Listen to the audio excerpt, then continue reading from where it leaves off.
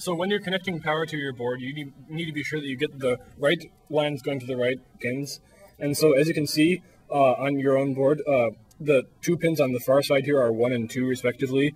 And then the next film, of course, would be 3 and 4. And the 2 power pins are pins 1 and 2, and the 2 ground pins are pins 3 and 4.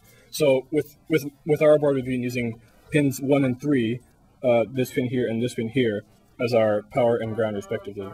So when we plug it in, the cable goes over pins 1 and pins 3, and we have the red cable going over to the positive end of our 9-volt battery, and the black cable going to the negative end of our 9-volt battery.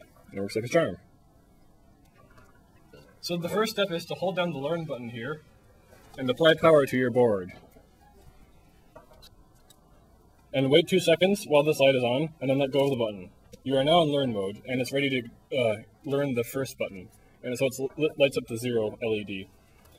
Okay, so now I'm going to press the button I want to associate with this on my remote, and I'm going to let go of it right after the light goes off, and then do it one more time to make sure it's in. So I press the button, and let go, and then do it again. So it moved on to the next light, meaning that I got the first one right. So now I do the same thing with my next 3 buttons. And again. And now the third button, number 2. And the last one. And you've learned now. So you can press all the buttons and they work. And it's really cool.